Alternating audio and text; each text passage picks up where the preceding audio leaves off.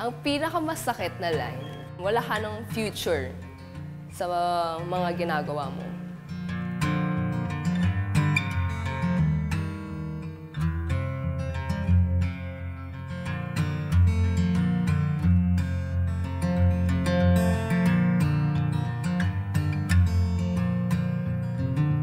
Failure. I don't like failing.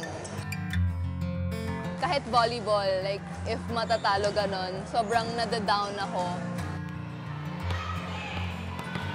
On my third year, parang iniisip ko, ba't ang tagal-tagal ko na dito sa Salle, hindi pa rin ako nagagamit. So, yun, syempre may doubts ako sa sarili ko na, is this sport really for me?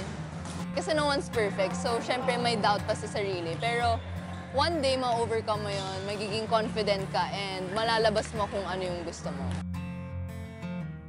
People think it's easy to get in the UAAP lineup. But just like me, I had to wait for 3 years. But at the end, it was all worth it.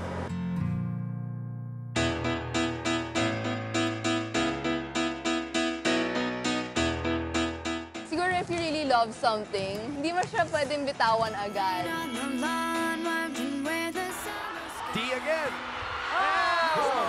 Splits the defense and smashes it down. Timing lang eh. Timing lang siya. And it will just come. Bumps it. D puts it away. You really have to work hard for what you want. The things that are important to me is syempre my family, because ever since I was born, nandun sila para sa akin, nandun sila para mahalin ako, and my teammates, kasi sila rin yung naging family ko in my stay here in Salle.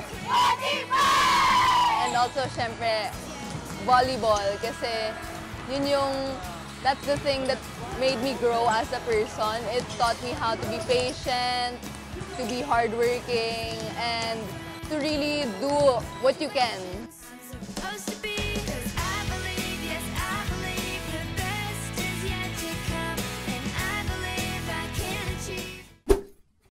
Subscribe now to ABS-CBN Sports and Action YouTube channel.